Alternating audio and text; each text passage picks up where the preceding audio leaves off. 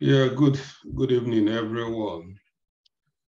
You are welcome to tonight's live session in this our project management module.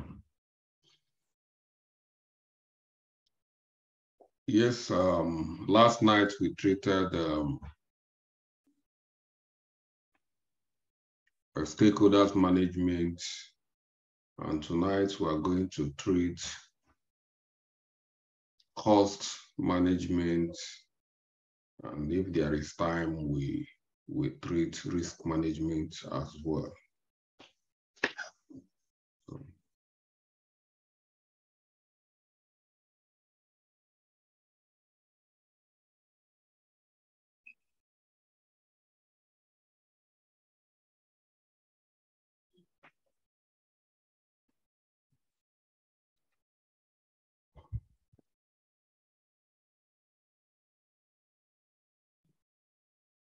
So, cost management helps the project manager estimate what the project will cost and set in place to control by which they can reduce the chances of the project going over the budget. So, which is very, very important in project management. Everything we do in project management revolves around the cost. Once we go over the budget, we start struggling. It becomes a big issue. And for that not to happen, we need to have a proper cost management strategy or plan in place to manage our costs so that our projects will be delivered within the budget. Any project that has gone over the budget is considered as a failure, although it might not be intentionally, but when you are given the opportunity to bring a cost, you have to do a good estimate. You do a good estimation before you bring out the cost of the project. If you are given opportunity, most of the time, as a project manager, you might not be present when the cost is being decided. So you work on the cost be given to you. But whichever is the case, it's good to always come up with a cost management plan.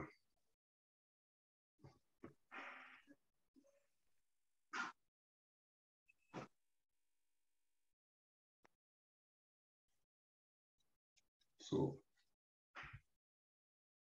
these are the processes of managing project costs. If you're managing a project cost, the first thing you do is to estimate the project cost. Estimate is not really the actual cost. It's just a rough estimate, a rough figure, having the picture of what you think that the project is going to cost.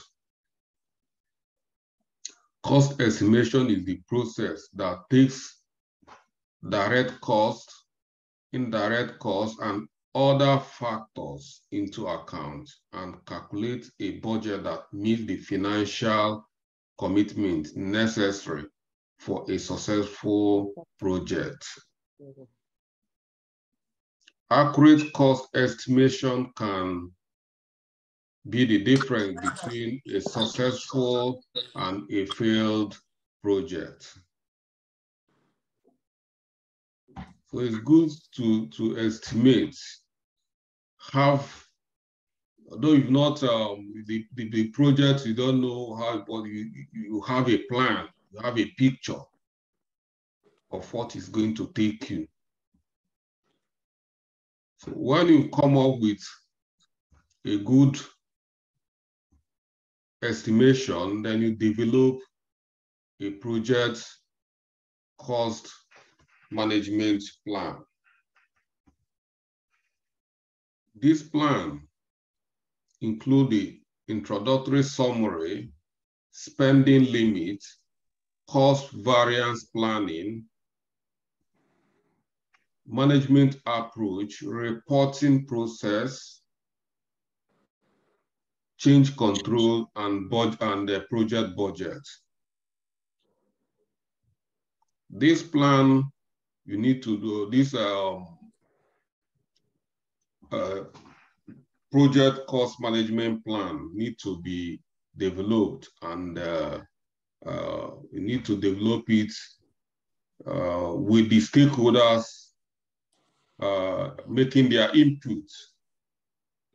So after developing this plan, this plan is a very big document.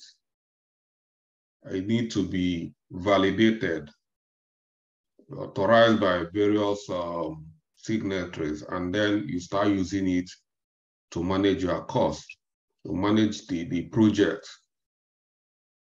In so many organizations, if you don't, as a project manager, you don't have this kind of plan, some stakeholders are not going to be comfortable. They need to see your plan. You need to know your spending limit within every sector of that project. They need to know how you are going to manage cost variance. If there is a variation, how are you going to manage it?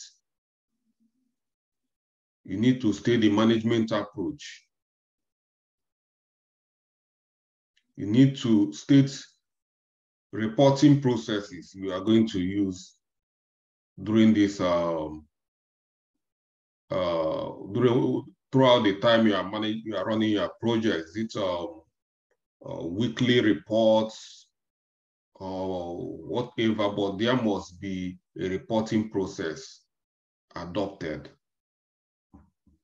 And change control. If there is a situation, there is a change, how do you manage it? What's the control mechanisms?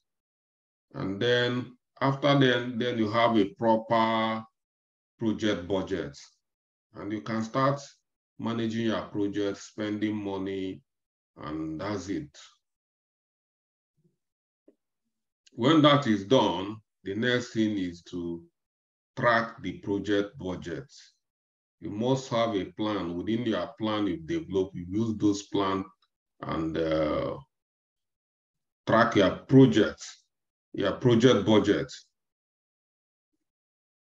You must have a standard plan or template to track your budget. To do that, you start by collecting the labor, how long each task will take, the hourly rate of each team member, material costs, and all the units of measurement. That's how you are going to be tracking the cost. What every project member or team member is costing per day, per week, per month.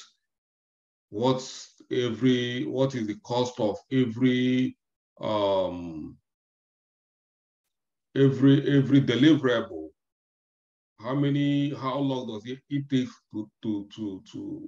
to deliver a task or activity or deliverable? How much is that going to cost?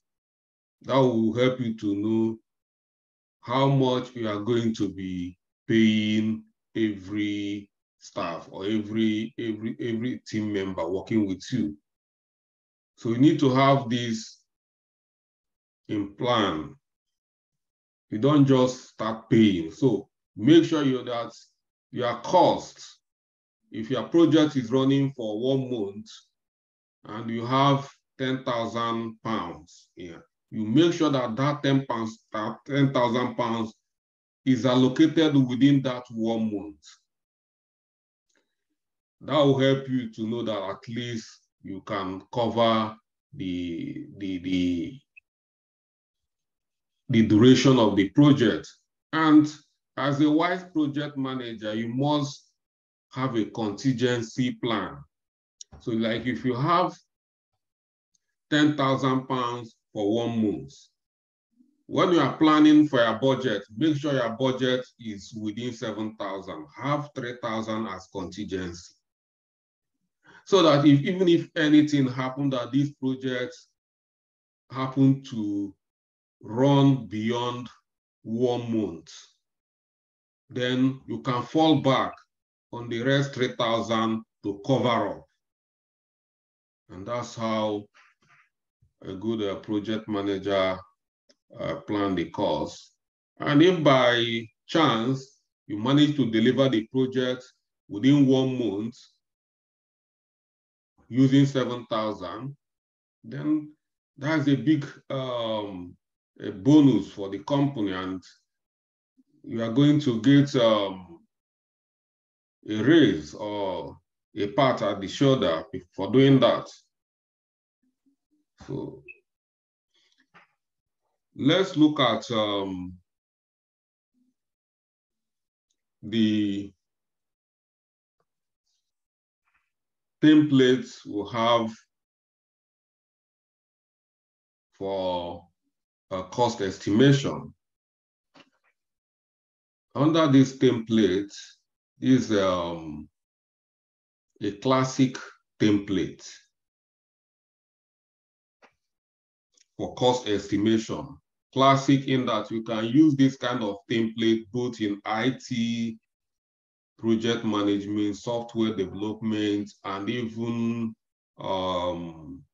construction or material project delivery.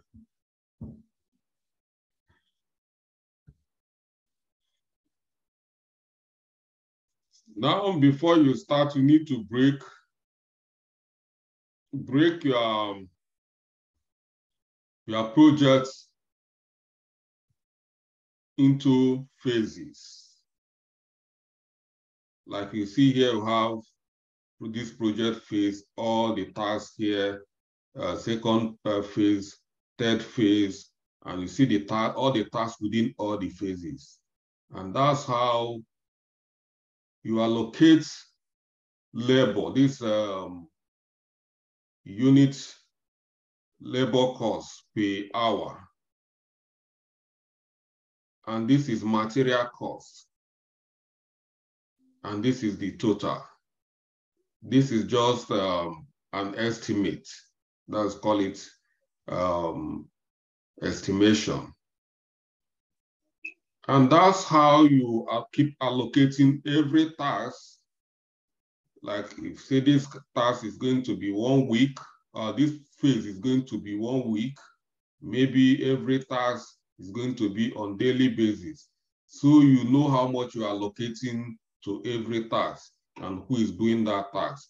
It's either the vendor or the contractor. That's how you allocate it. And you come up with a grand total. Like here you see grand total, have $77 grand total as a running cost, a budget estimate for this project.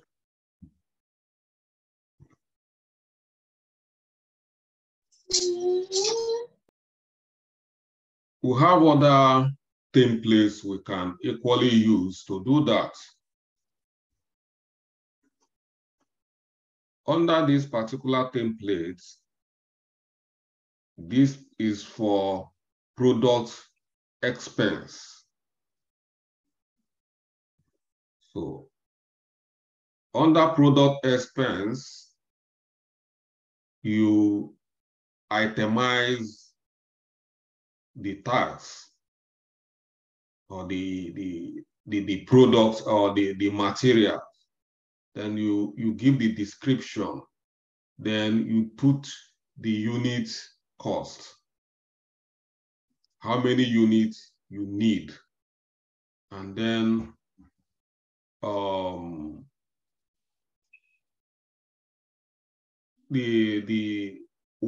unit, the cost of a unit times the total units you have, and that will give you the total for all the units you need. And that's how you do it within all the items.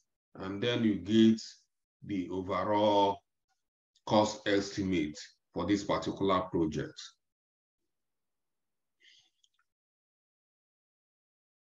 Then this is for material resources. Then for labor resources, it's just similar to material resources. But instead of units here, we have hours. So you check the number of hours times the hourly rate times the number of hours, and you get the total expense you need to pay for the labor to do this, this job or to undertake this project. So that's how you do the estimation under this particular template or arrangement. This is called a parametric project cost estimation.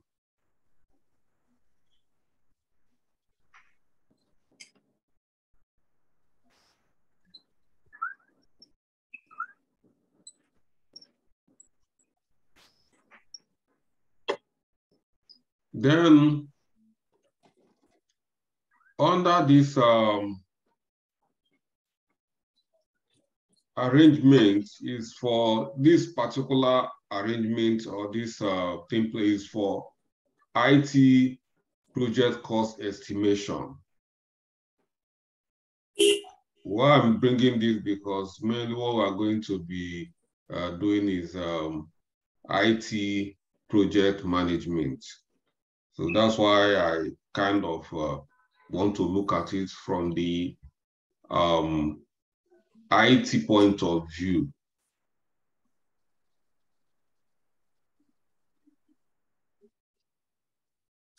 Just like other projects,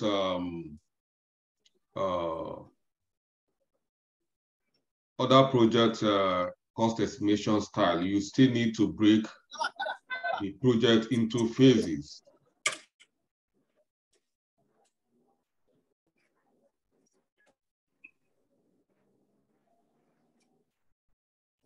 So you still need to break the project into phases.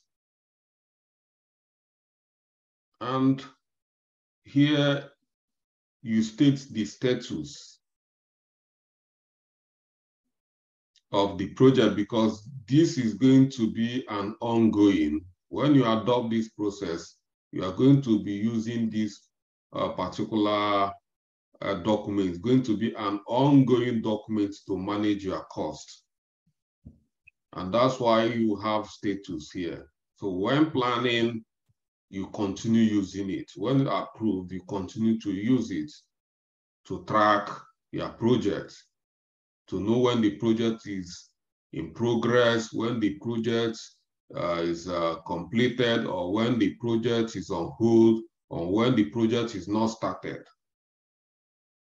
So, and here is the estimated hour per activity.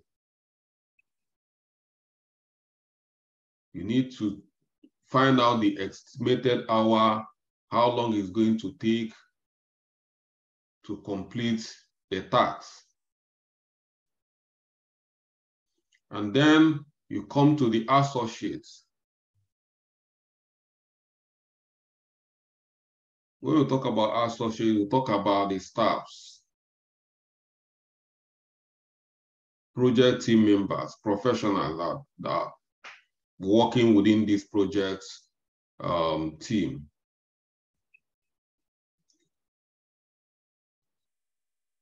Here you know the number of professionals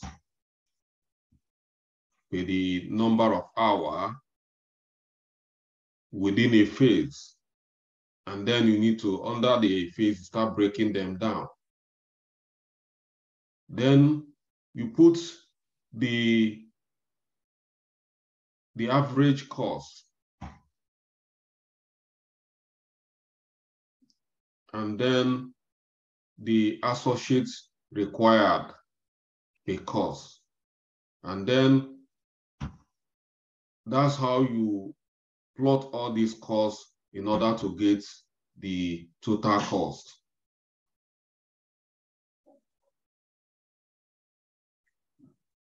When you plot all these things against the budget you have or the number of the duration, it will help you to find out the amount it's going to take to complete this task.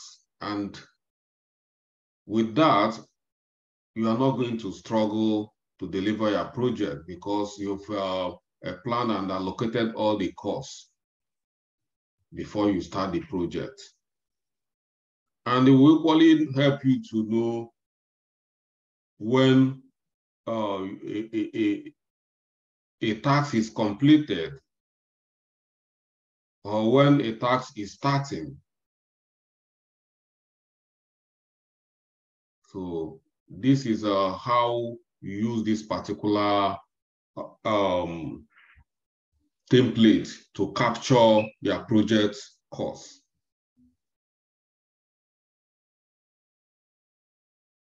This is just on a Excel sheet. In real life, we use Microsoft Project Plan or Project Planner to capture our costs. So, and we have other project planner software. That's Project Labor, just like Microsoft is a free software, and that's we are going to be using it to capture our project. That is going to make it very easy for you to capture your cost and equally baseline your cost. But we are going to come under that when we are going to be looking at the tools we are going to be using in project management. But for now, this is how to estimate your cost. Try to capture your cost. First, you create a breakdown structure, the unit cost, and when you total the unit cost, you get the total cost, and that is how we do it. Or this is a more conventional approach if you just want to manage a simple project. But if you are managing a professional project, we don't use just ordinary template like this. We use software to do that.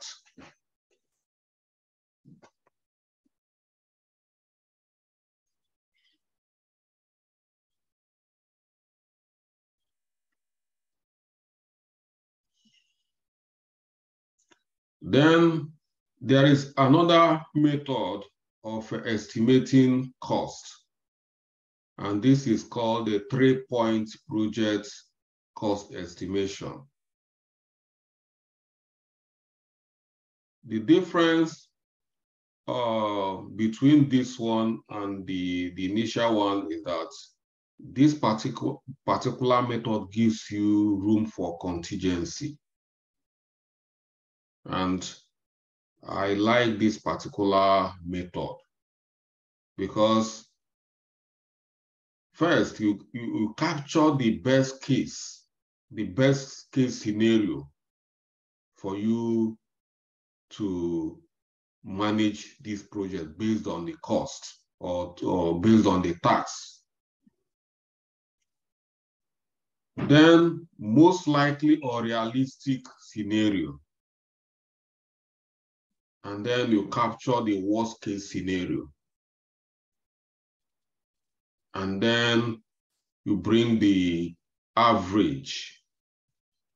And the average is now going to be your cost. So the best case is what you think that should be best for you. But you need to be realistic because of the market fluctuation, inflation, and the rest of things. So you need to put all these things into consideration. But the worst case is, like we know now, like here in UK, there is high inflation just jumped. Things, price of things all of a sudden started jumping. For instance, this war, Ukraine-Russian war, has affected a lot of things. Price of things skyrocketed because a lot of goods like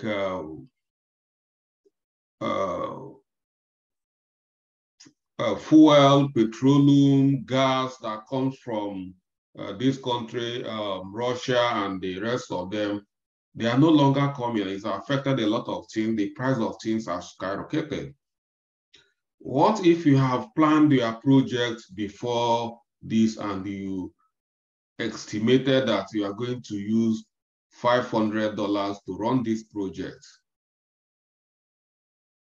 And all of a sudden, things changed and the price of things jumped. What are you going to do? It means you start struggling. But because you have made provision for worst case scenario, which is this 700. So if things even happen that way,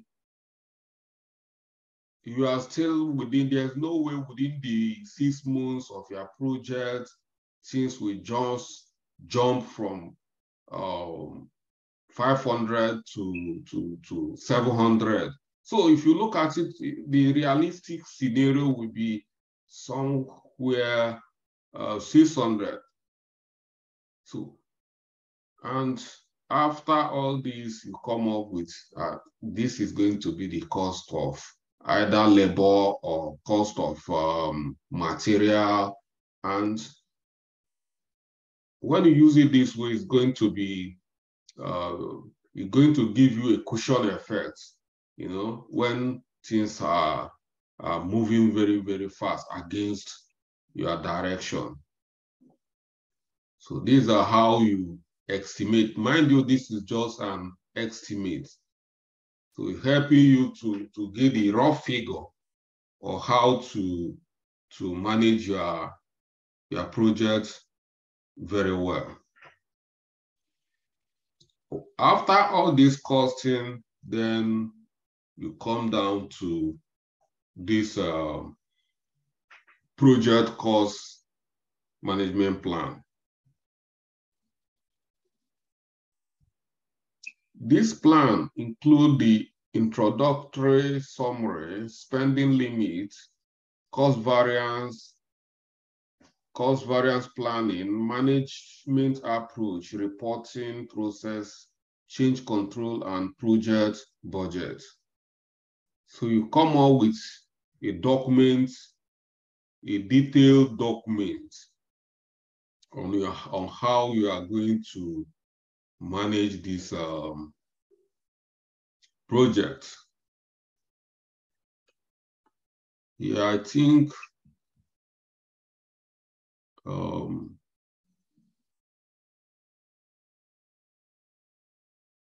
yeah, so this is just the table of contents of how this what is going to be contained within this budget. You have under the introduction, you have the purpose, and then the documentation and the communication practice. Then you have summary statements, reporting requirements, estimate degree requirements. Then you have spending limit authorization level, cost variance action plan. So we'll have a template we are going to share for this so that you don't need to start developing it from the, but you just need to understand it. So cost variance, in case there is a variation, this is where you detail it. And at the end of the day, you get an approval from this document. Approach defined, like approach you're going to use for during this cost management, procedures, policies, and documentation.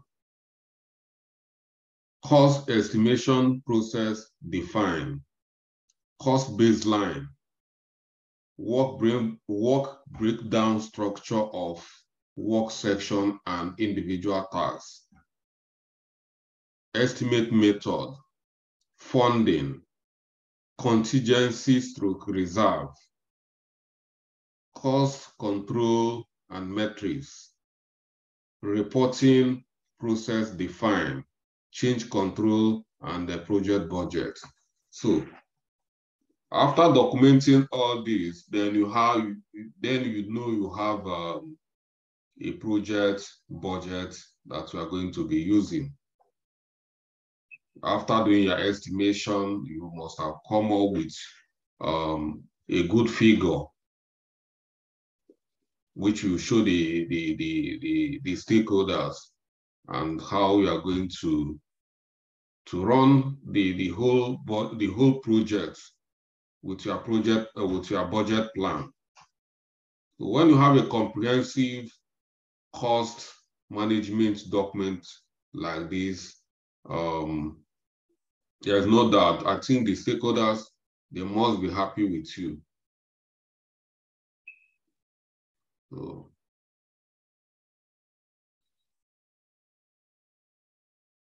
I have a full template of this document. Let me check if I can share this document.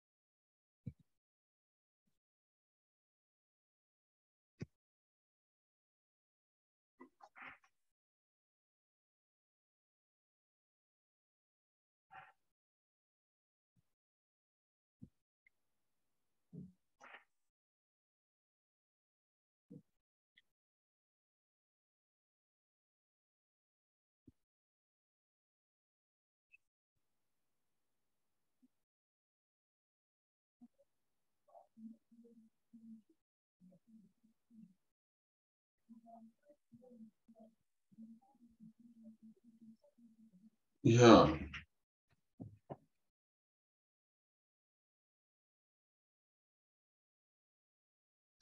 So this is how the project cost management plan document. That's how it looks. You have all these. This is what I've just stated, and you start developing them one by one, and you have introduction, purpose, documentation and communication practice, overview, summary statement, reporting requirement, estimate degree requirement, spending limit authorization level, cost variance action plan, approach define, procedure, policies, documentation, cost estimation, process defined. Cost baseline, estimate method, funding, contingency plan, cost variance and metrics, reporting, process defined, change control, and project budget, which is the last thing. And I mean, after that, you know that you've come up with a cost management plan.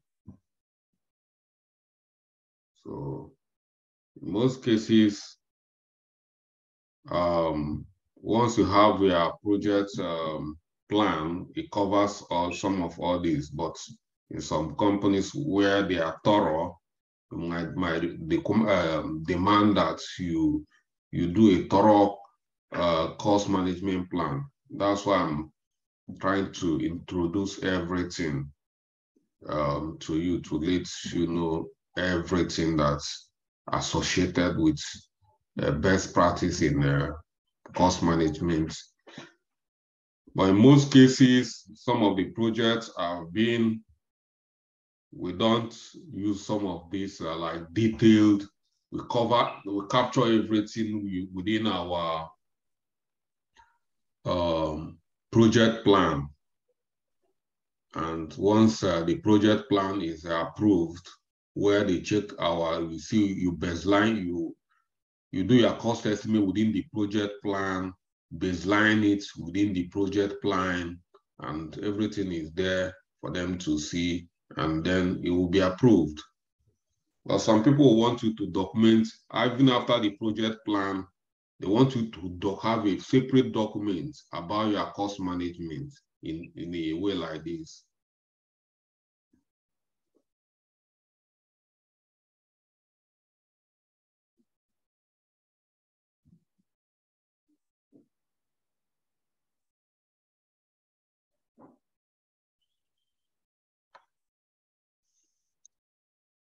So by the time we've developed a solid document like this, the only thing left for us to do is to start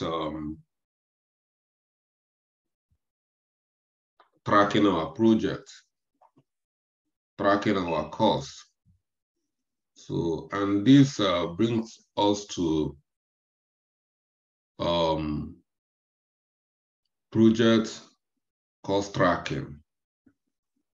So how do we track? Now we've known the cost, just like everything is broken down in stages. Under each stages, we see each task activities. And we see we have the budget. We already have a budget. After our estimation and planning, we come up with a project budget. So this is our budget. And as we proceed within this project, we might know that the budget is not the actual expenditure. When you start running the project, you find out that. So, but the best plan is for you to run your project within the budget. So that's why you have the budget, and then you have the actual, and then under here we see either we run under or we run over. So we check each activity. Under each task, we plot it and see how it runs. So we know where we are having problems. Where are we running over the budget? Maybe some people are not doing their job on time, and because of that, we are running over the budget. We're able to know those people that are causing us. Or some people they are very fast, they deliver their their deliverable, their tasks on time. So you can see that under tasks, you can be seen under here, you see actual budget, actual cost for every task. And we'll be using it, that's how we track the performance. And you can see that under this project, the budget is $9,700 and the actual cost is $11,500. So this project is not in good shape. So you can see it here from the dashboard that the actual cost is higher than the budget. So we have a budget overrun, and that is not good. So that is how we do budgeting and cost management in project management. So when we get to tools, softwares we use for project management, then we'll look more on how to use all these softwares, and then we'll look at how to use them to allocate resources and baseline our resources, like costs and the rest of them. So, but for now, this is enough to give us the understanding we need to manage our project costing. So if you have any question on this, you can bring your question.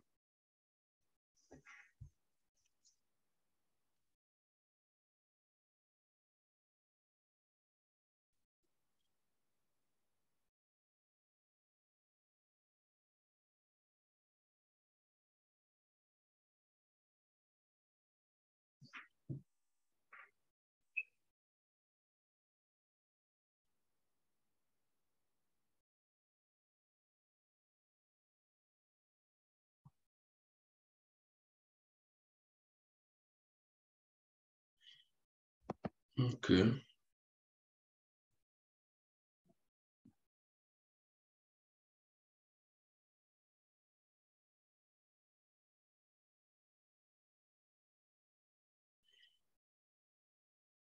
Then the next thing we are going to move into is risk management.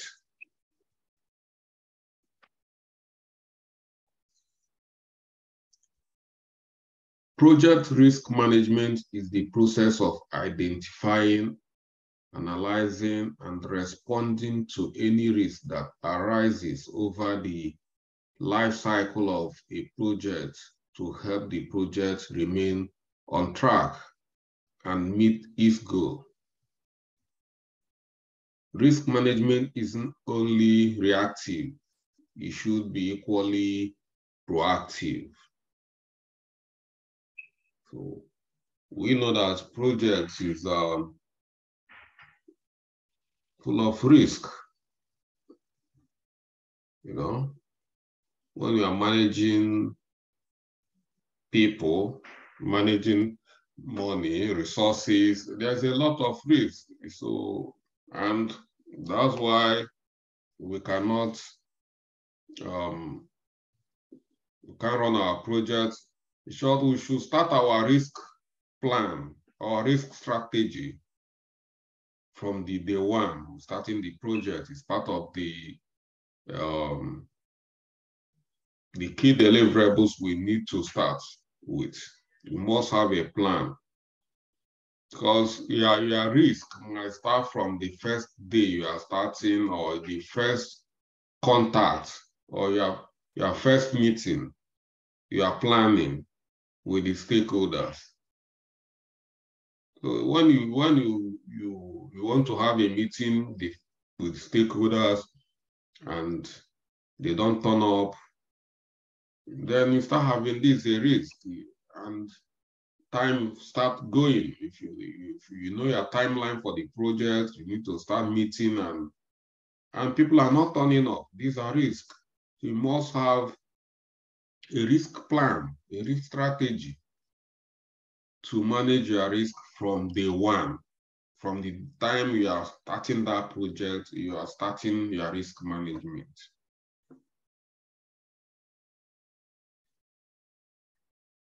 Let's look at examples of risk. You have project risk, you have operational risk, you have procedural risk, safety risk. Like project risk, you have like going over budgets or taking too long on key tasks. When you are supposed to deliver a particular task within 2 days and it's taking you 3 days or 4 days, is a risk. When you are supposed to deliver a task or deliverable with an amount of a budget and you are going over the budget, is a risk. We have operational risk, disruption to operation or failure in the distribution. We have procedural risk, failure of accountability system or control. We have safety risk, dangerous chemicals, poor lighting or falling items. These are risks. We have human illness, injury or death. You have reputational risk, loss of customers, employee confidence. You have financial risk, stock market fluctuation or interest rate changes.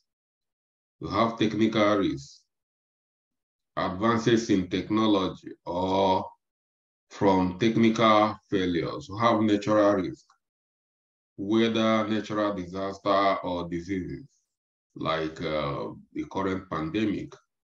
We have political risk like change in tax, government policy, and foreign influence. So like now foreign influence like a war that is now happening in another country and is affecting people in this country. All these things these are political risks. So, but we're going to, although some of all these things can contribute in one way or the other, but what we are going to focus is on our project risk, making sure we deliver our projects on budget and on time.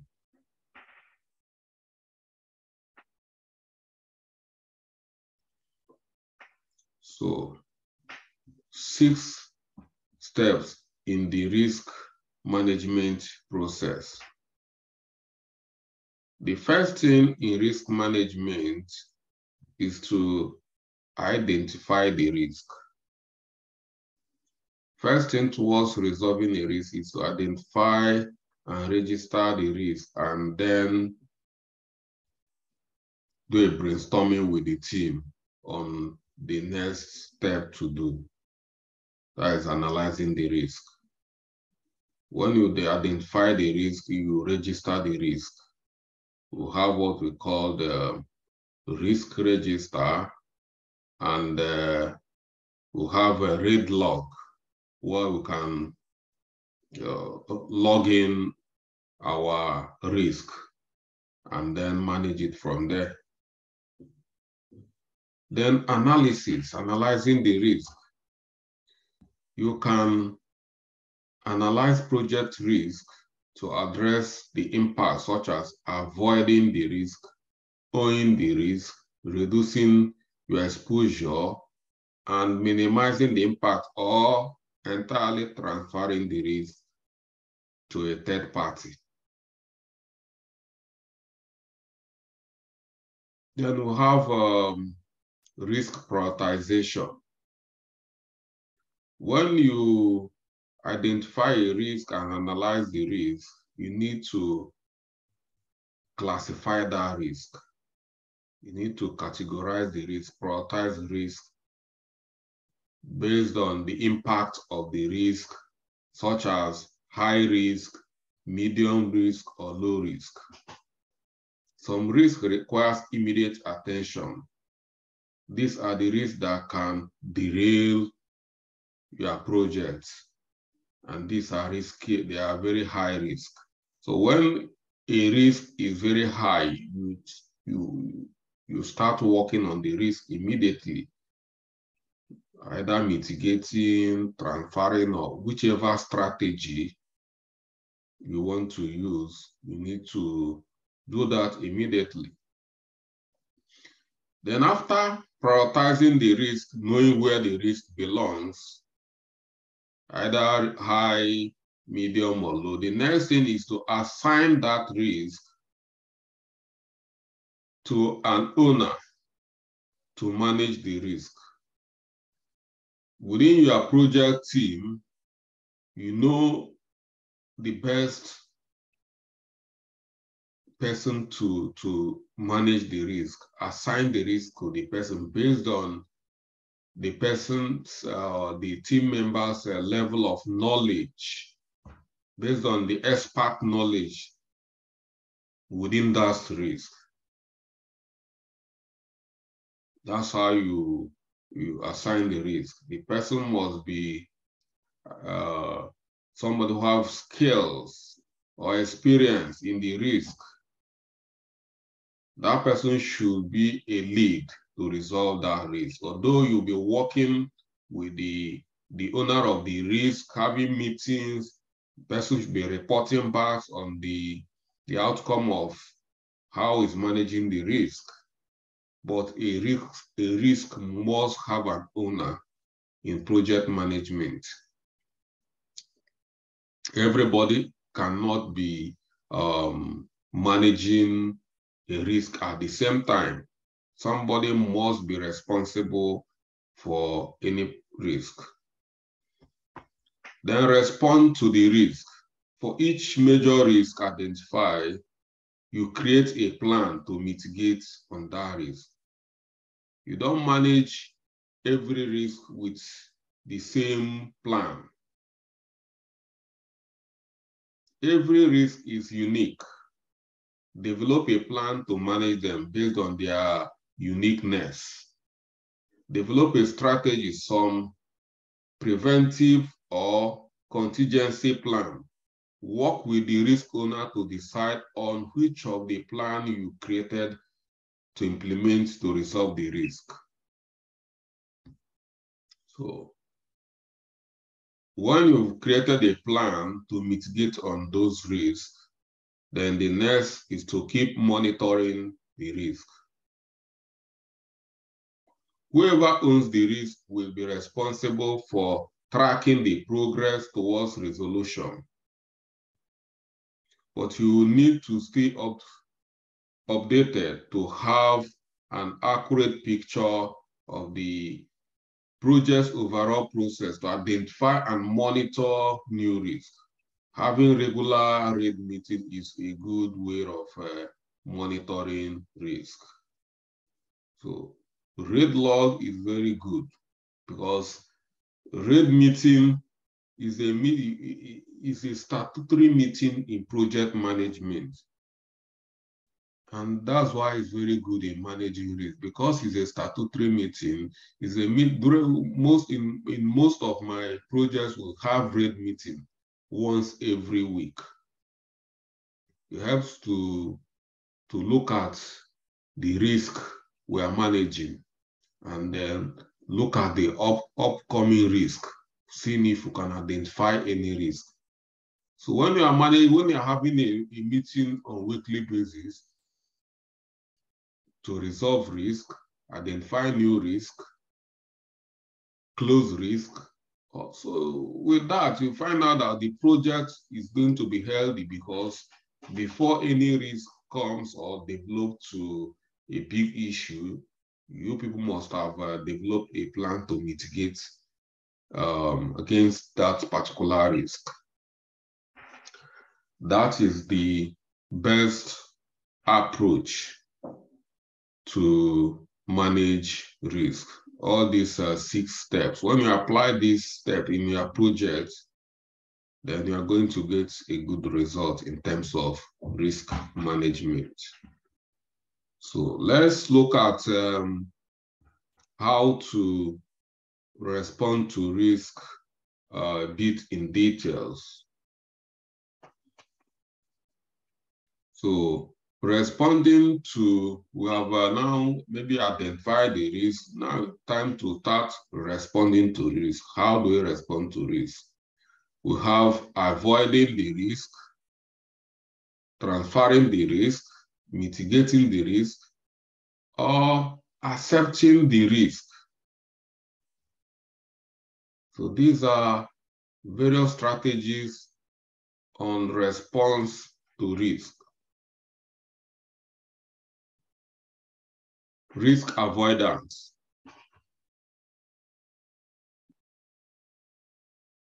It's usually involved changing in the project plan such as extending the schedule, reducing the scope, spending money or hiring resources to eliminate the risk.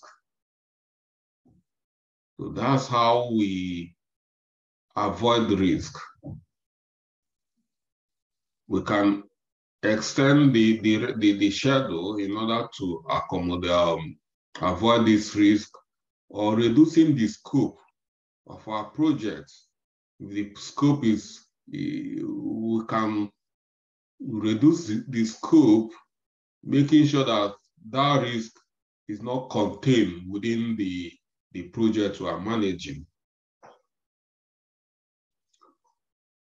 We can equally spend money on hiring resources to eliminate the risk. Can get a more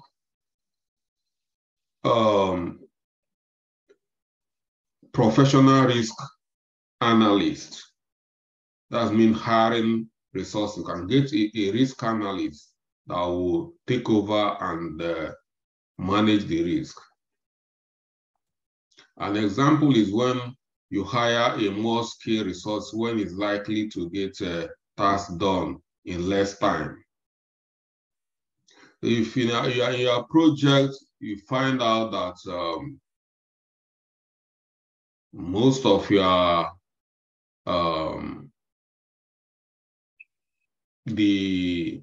for instance, in software development, you find out that the software, the developer is not competent enough to do the job. And you've spent a lot of money hiring the developer, you are not going to stick to the developer because you've already paid some of the money, you'll be working with the developer, you don't manage. All you need is you spend more money and get a more skilled developer that will do the job. And that's the only way you can avoid your project failing entirely. It might cost you more money, but you get, at the end of the day, you get results. So hiring a wrong person is already a risk. So the only way to get such risk sorted out is hire more competent hand.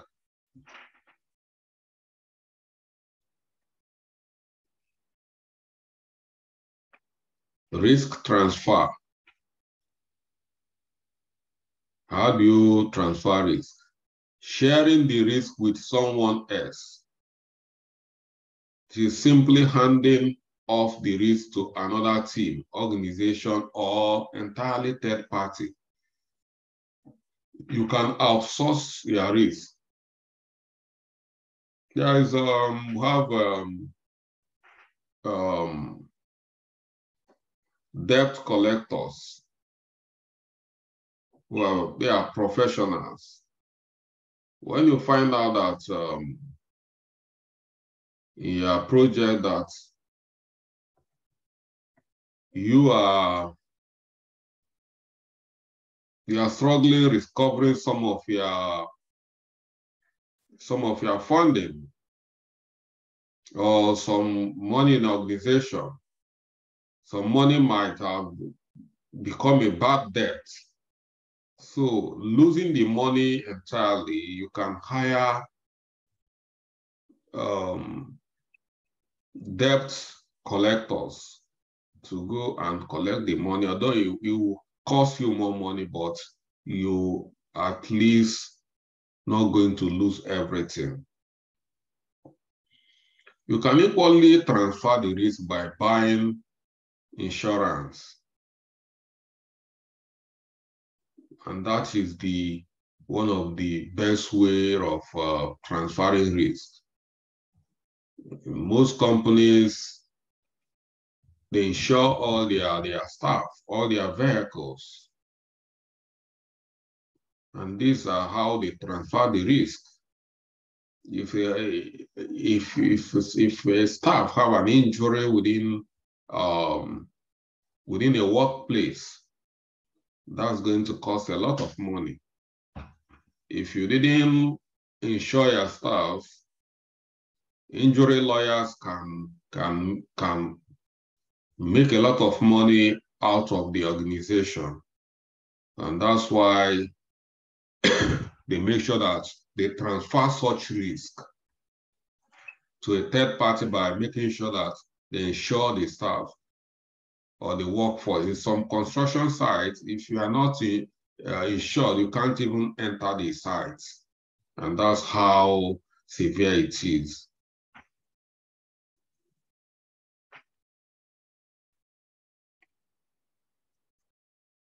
Then we have risk mitigation. How do you mitigate a risk?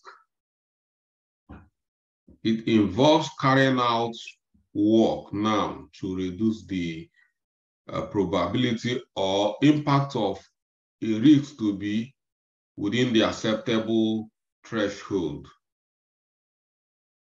It may include preventive, detective, or testing possible ways to reduce the risk. And the example is backing up data to an off-site location. For those who knows what cryptocurrency is, everybody knows that cryptocurrency is a very risky business. Even for those, the customers, that is the end users, and not only them, even the companies providing the cryptocurrency services. Not only because of the price fluctuation, but when when there is a cyber attack, you can lose everything within a short period of time.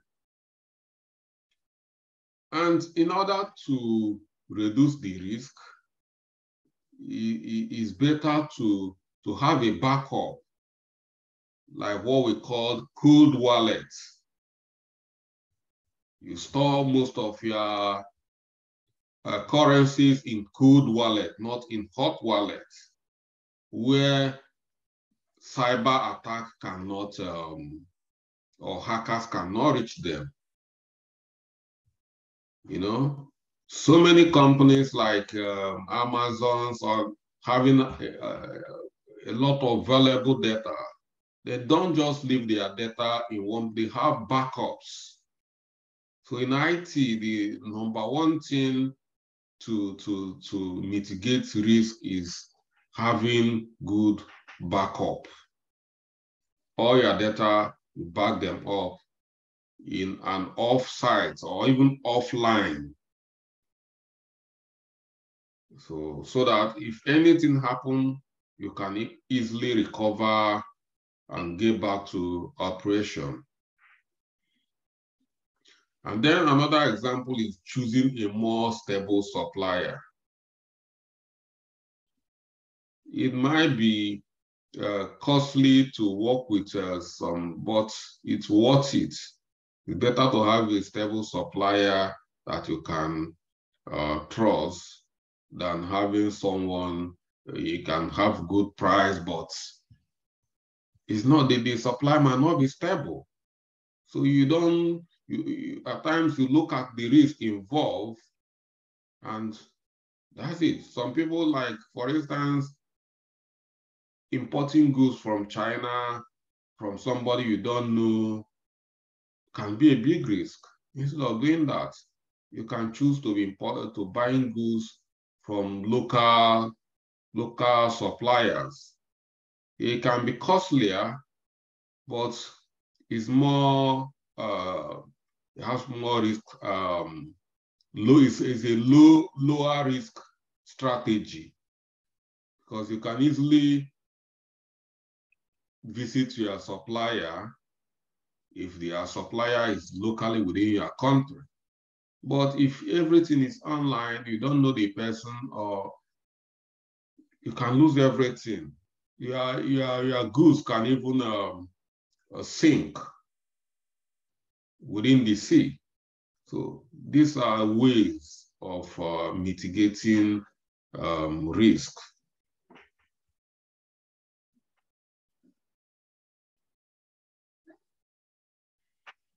Then risk acceptance. You find out that you've been trying every strategy, either to avoid the risk or transfer the risk or mitigate the risk, but at the end of the day, the trap eventually hurts you and you are in. And the only way out is for you to accept the risk and deal with it. So you find out there's some risk you just need to accept. An acceptable risk is the one that is tolerated because there is nothing you can do to prevent or mitigate it, or it is costly, or it is difficult to implement. One of the common acceptance strategy is to come up with a contingency plan to cope with its consequences. So some of these risks can be the timeline, project timeline. Something can just happen and find out that there is no way you can finish this project within this timeline. And once this project goes beyond 6 months timeline, you don't have enough budget to pay your workers. So what do? You make contingency plan. Just like I said from the beginning, if you have £10,000 for this budget, first plan your project within 7,000 and leave 3,000 in your reserve. So if something like this eventually happens, you know you are going to have something to fall back on to continue and finish this project. So these are ways you can accept such risk and deal with it. And because you have a plan, contingency plan, so that's the only way you can cope with the consequence of such a risk.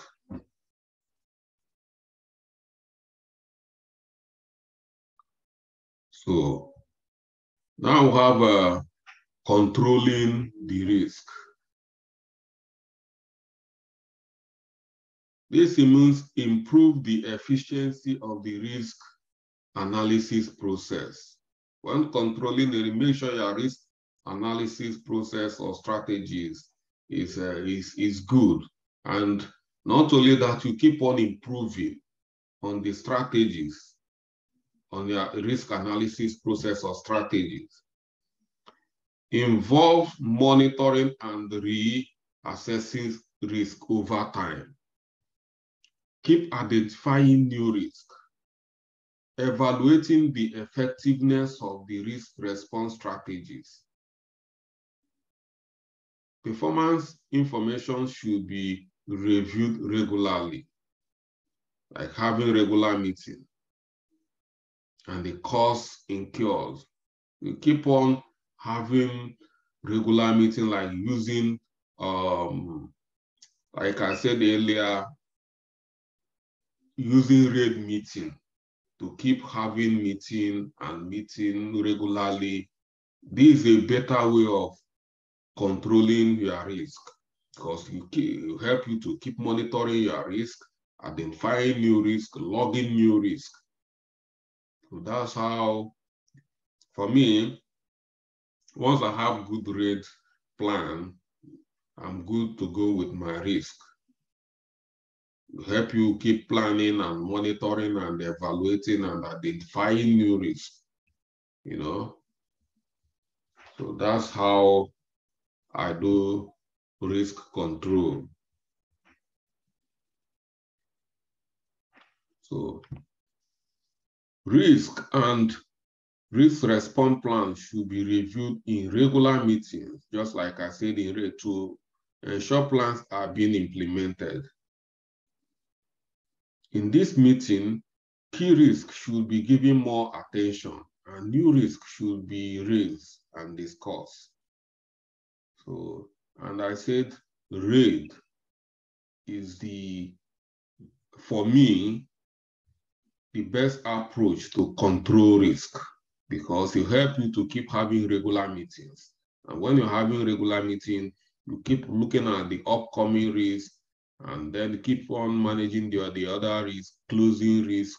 Even some risk that is not well managed, you can reopen the risk and deal with it the way it should be. So at this point, we are going to move into RAID.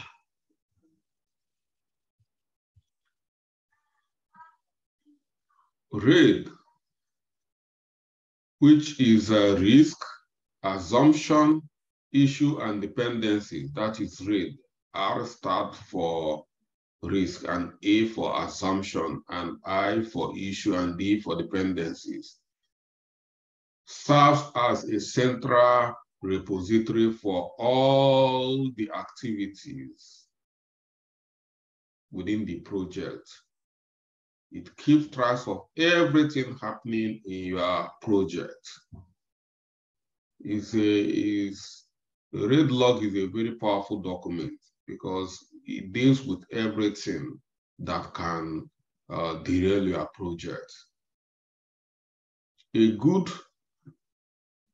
practice is to create a RAID log at the beginning of each project, then regularly review and update it as necessary through regular project meeting. Active RAID meeting, active management of the RAID log element is one of the key roles of the project manager.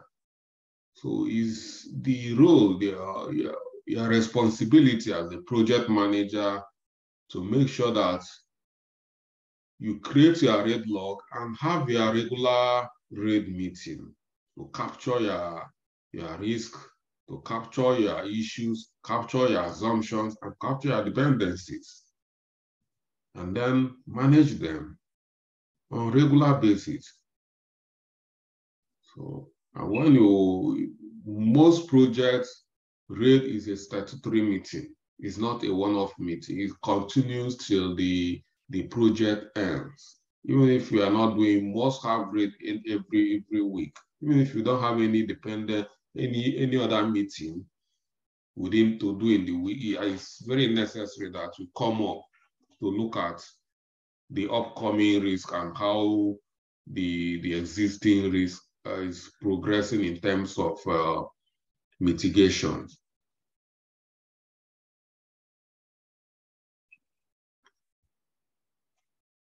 RAID assumptions.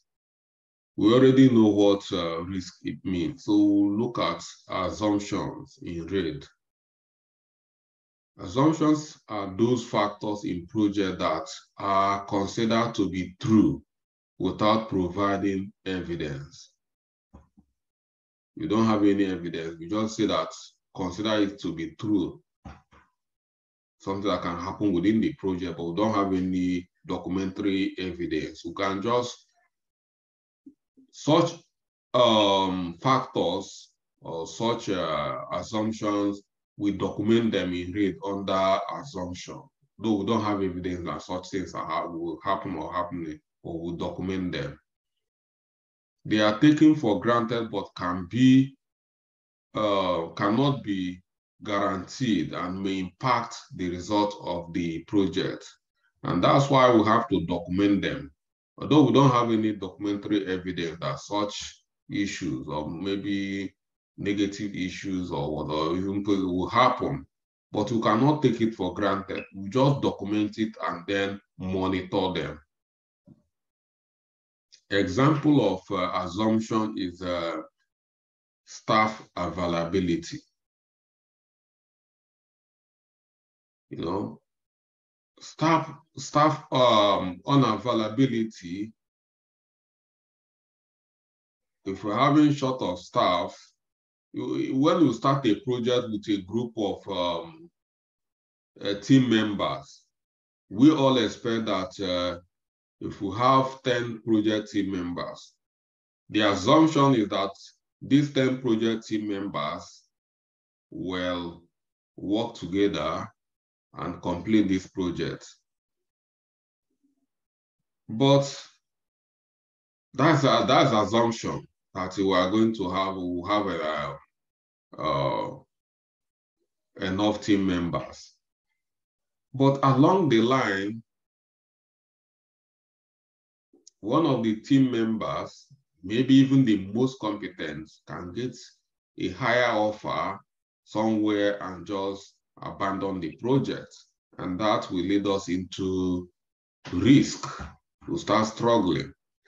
So when we are talking about assumption, we just can say that staff availability can be assumption because anything can happen, although we have enough, but we can't see. So assumption analysis will be allow questioning the assumption. You keep on revisiting and monitoring it. Help discover problematic assumptions like this staff availability. Assumption in the project is assumed that if we have 6 months to complete this project, it's assumed that we are going to finish this project in 6 months. It's assumption. But there is no evidence that this project will end well within 6 months. We have assumption that yes, we have enough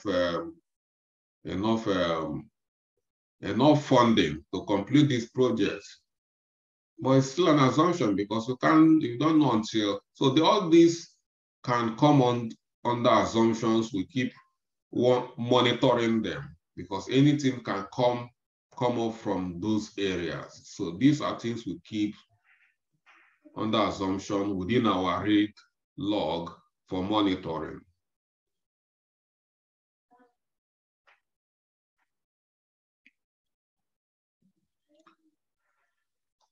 Then under RAID, we have issues.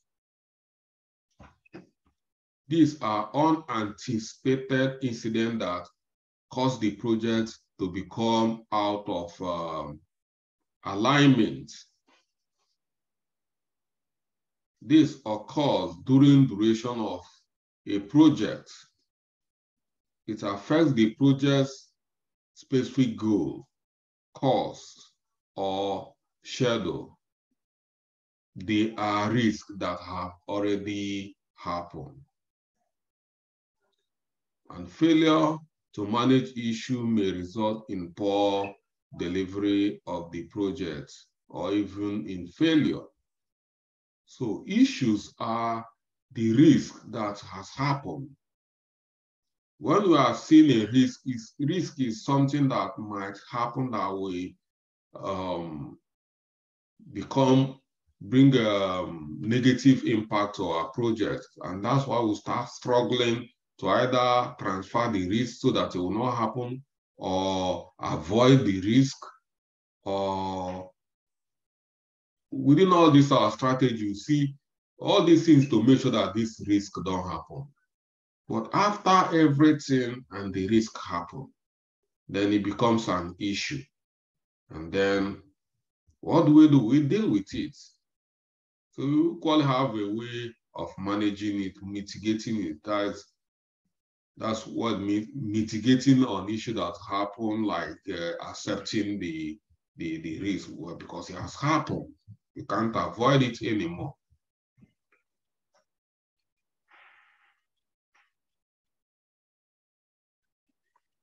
Then we have dependencies.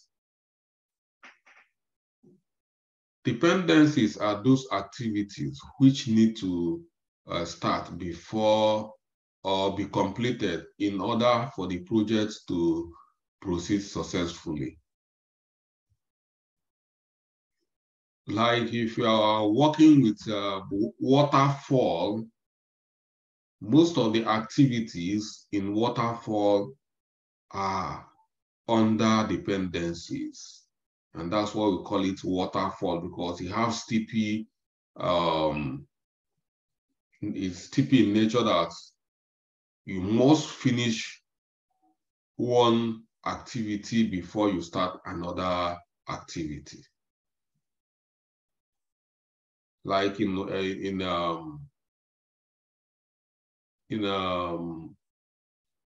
waterfall, you must do your, for instance, stakeholder management or risk or stakeholder analysis before you start a requirement gathering. Because if you don't do your stakeholder analysis, you might not understand the stakeholders you need to engage during requirement gathering. So it's an activity that depends, you find out that a lot of activities depends on the other activity. You need to complete one activity in order to start another activity. And when one activity is delayed, then you are delaying other activities. It becomes a chain reaction. And when you are having issues with one activity, it can spill over other activities. So that's why it's very, very important that you document all the dependencies, all the dependent activities or factors within a project to monitor them, make sure that everything is working accordingly, monitoring that, because you find out that most of the activities are dependent on each other's. And when we're having problem with one, the knock-on effect will be on the other activities. So you document them to keep track of all the dependencies within the project.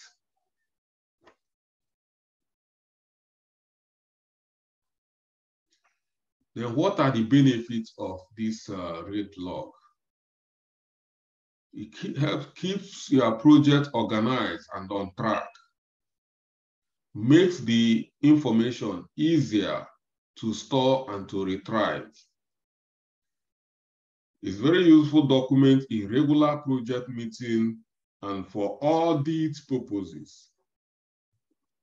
It gives you confidence, gives confidence to all project stakeholders that the project is under control and being monitored.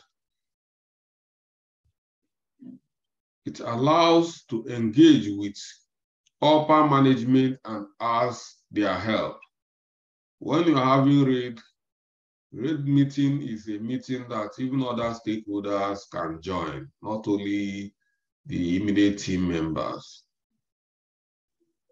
Other stakeholders can join to be part of the RAID, to monitor or to see the risk being identified. And within that is an opportunity to engage all these stakeholders. They can start making inputs on helping you, the project team, resolve or manage their risk.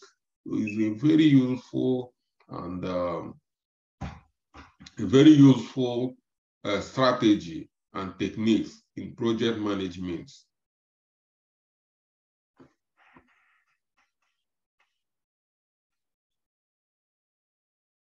So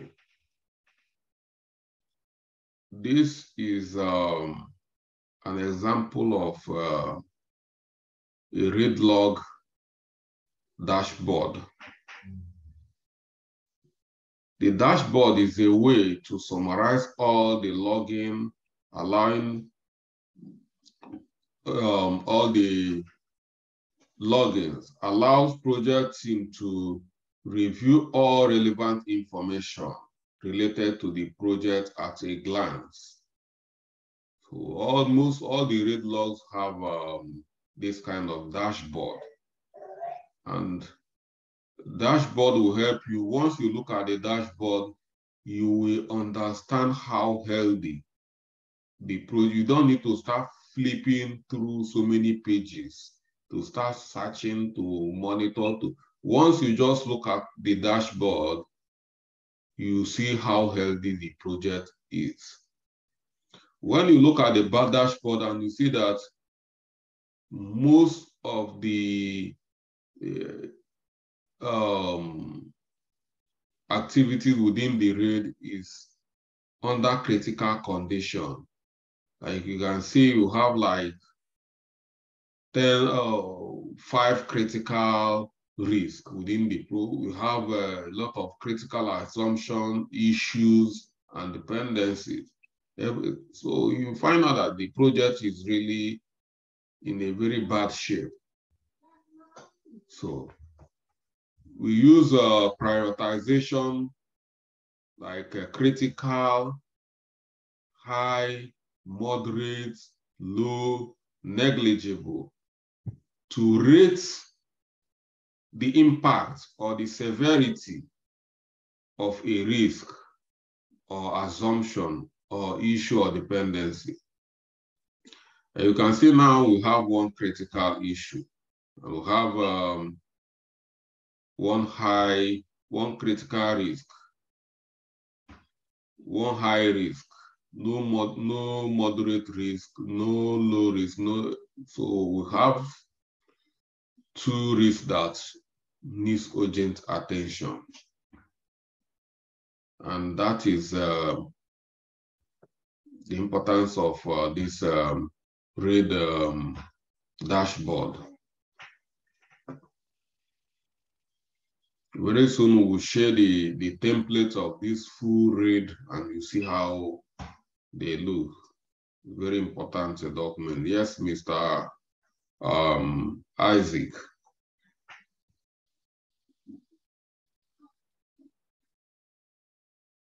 Hello, Mr. Isaac.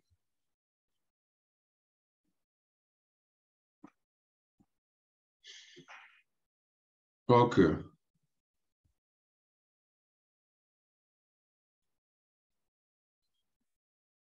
Then we have the RAID documentation, how RAID looks like.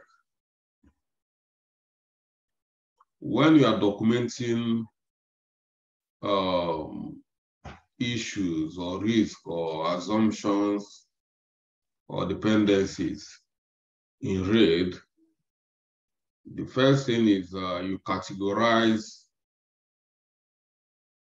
the item under is either issue or is either assumption or risk, or you categorize it under this way. And then when you categorize the issue, you describe the item or the issue or the risk. Then you give the impact of such activity or issue or risk. Then you assign the owner, the issue, either the issue or the risk, you assign it the owner. And then you prioritize it to know the severity. Like here we have vendor master data is outdated. Yeah, the impact is not stated, but to have the owner here, AN, and is low. So it's outdated. All we need to do is to update the vendor master data. So here we have the absence of procurement policy.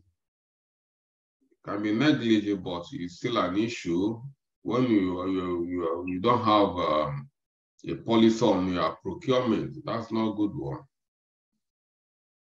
Then assumption, information is available through the approval process. It's an assumption. But the risk here is, which is very critical, is that it takes long to meet supply by the delivery people. So long supply delivery, which can be very difficult. So if the delivery is not being done on time, it can cause a lot of confusion.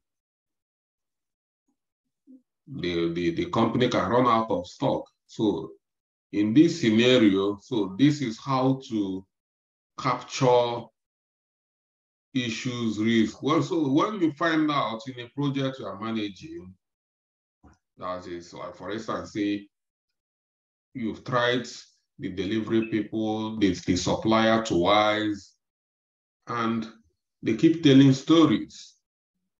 The first time you try them, they didn't supply on time, and yeah, you capture it immediately.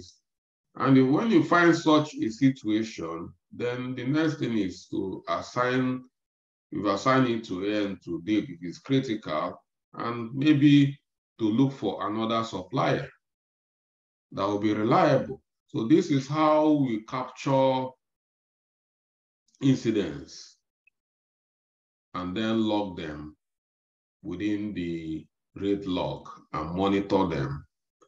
So, and the only thing that is remaining this RAID, which I need to add, is on this RAID we need to show the status of the RAID, whether the RAID is open, whether it's closed. So any RAID we need to know whether it's closed, because once you resolve an issue or you resolve a risk, when a risk is captured, it will remain open. We need another column where we put the status. So when the RAID is, you capture the RAID, the incident, it will remain open until it is resolved. And once it's resolved, you close it. So when we come in a RAID like this, you find out that most of the RAID here, they are all open. Then you know there is a situation.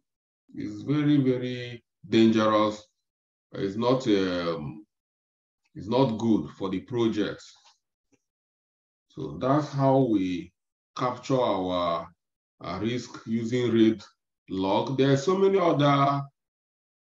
other tools you can use to manage project. There are so many of them, but I pick RAID because it's one of the most popular tools out there. Almost everybody, every company uses RAID. And once you have a good RAID management or good, you find out that there is no need of, because it gives you everything you want and it helps you to manage it very well. So that's all we have about risk management. And this is where we stop for tonight. And I'm open for your questions now.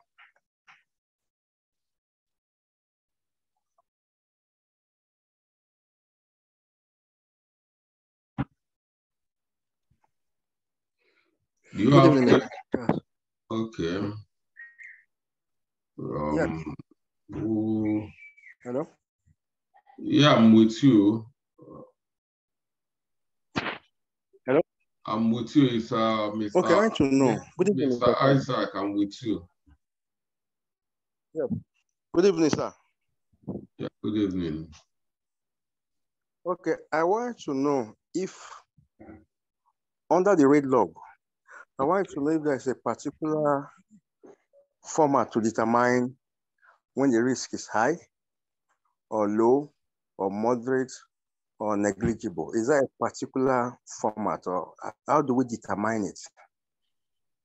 Yeah, you determine it. That's why you have a rate meeting where every team members and even high-level stakeholders join. You determine the severity of the risk through brainstorming. You understand what I mean? Yes. Where your project team and the stakeholders, well, during rate meeting, you look at a risk, you analyze it, you discuss about that risk. You look at various options, the impact of that risk, what that risk can cause.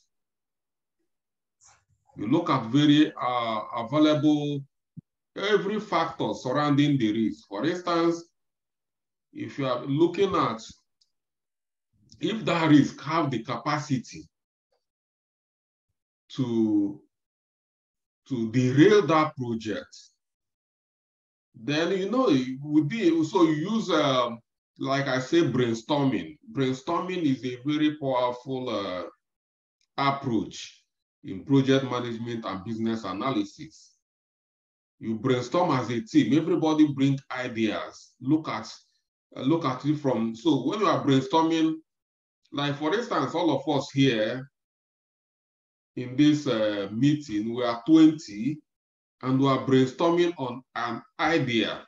So it means that we are looking at this particular idea from 20 points of views, and everybody will start contributing. And at the end of the day, we come up with the best idea on how to grade this particular incident in our raid. And that's how we then prioritize it, give it that this risk, this particular risk should be classified as high risk. We agree that it's going to be a high risk. And then we'll decide based on our plan on how to manage it. We'll look at within our team here, who is the best, who is going to be the owner of this risk based on the wealth of knowledge everybody's having. We'll look at, you say, okay, this is a health and safety related issue. This is chemical spillage or whatever. And some of us doesn't have expert knowledge on health and safety. So we say, okay, Mr. Isaac, you own this particular risk. You become the owner. So you help us use your expert knowledge to then address it. And all of us, we are not going to leave it for you, but you are going to be leading in mitigating that risk. So there is no, the only way to do that is, like I said, is brainstorming. We keep analyzing it against how the effects, the impact. So the impact evaluation, we do impact analysis. Impact analysis is how negatively or positively that particular incident can be impacted on our projects. Using impact analysis, if we see that it have the capacity to derail this project, then it's a serious matter. And that's how, but if it's just like a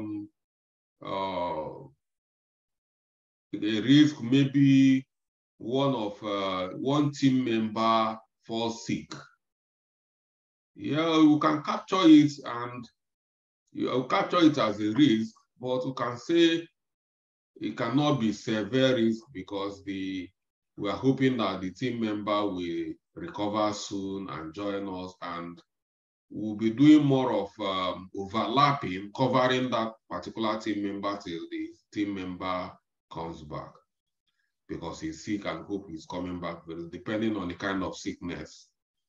But when a key team member is leaving that project team, for instance, one of our key and experienced business analysts is leaving, it will be very difficult to cover such person. It's a big risk. And the only way is to work hard and get another competent business analyst. Because when you have an experienced business analyst with all the wealth of knowledge going, is going to be a big blow to the project. So that's how we classify. So you can see there, the other person, a team member is sick and the team member is leaving. They are two different things. So if you need to classify two of them as risk, you cannot classify two of them as the same, because one is sick and he is going to come back, depending on the kind of sickness. And the other one is certain that the other person is leaving. So we need a replacement, and it might take time to get a good replacement. If you are a hiring manager, some of us, we don't know what these hiring managers see. It's not easy to get a competent to fill a particular role. It might take a week, it might take a month, it might even take 4 months. You might get someone who might sound so well during the interview, but when the person starts working, find out the person does not really have the kind of skill that the person exhibited during the interview. And you start afresh to start looking for another professional or expert. So that is how you classify and prioritize risks. I say brainstorming and impact assessments.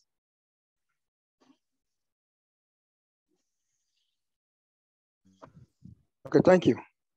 Thank you. Any more questions?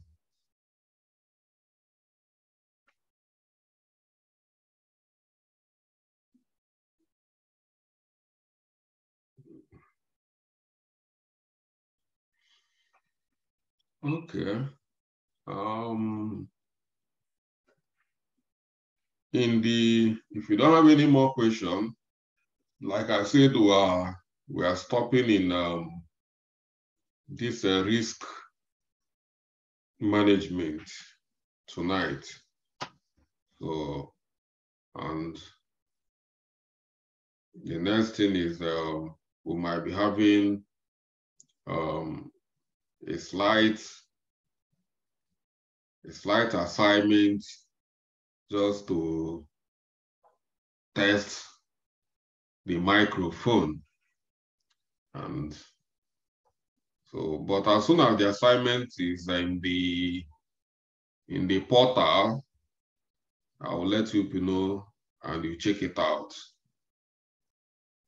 Is that okay?